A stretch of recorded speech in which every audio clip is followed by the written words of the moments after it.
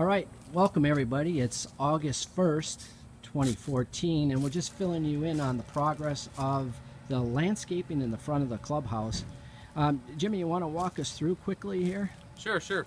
Behind us, along the front of the clubhouse here in the planter bed, we've got yesterday, today, and tomorrow.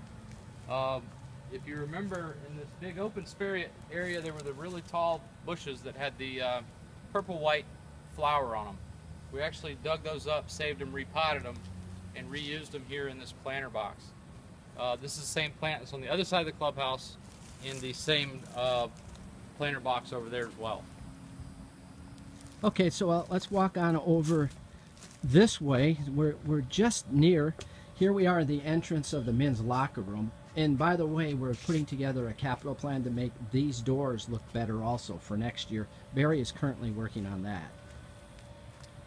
In the open bed here on the edge of the asphalt, we're going to be installing 4 really large double Alexander palms. You'll see those later on in the video, but that's the same palm tree that we have along the side of the pro shop corner, as well as the palms on the back of the clubhouse. So those planted here will tie all this in nicely. Okay, and so what are we going to do along this walkway? Do you have that planned out yet? Yes, there's going to be a row of foxtail palms, which is the same as the palms there in the island in the front. Those will be kind of along the same kind of spacing.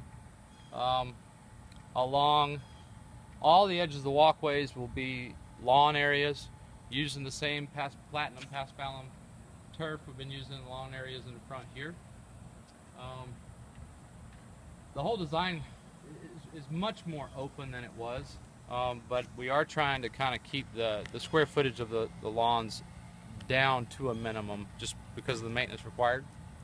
Well, one of the other things we spoke today at our 10:15 is the lighting. If you come out of the clubhouse walking towards the parking lot, this area was always dark and you know, somewhat creepy almost. So Barry currently is working on lighting this whole area up, and what we're going to do, it'll be nice and bright and ready to go when you get back in the fall, and hopefully by mid-August, another couple of weeks, we'll have this complete.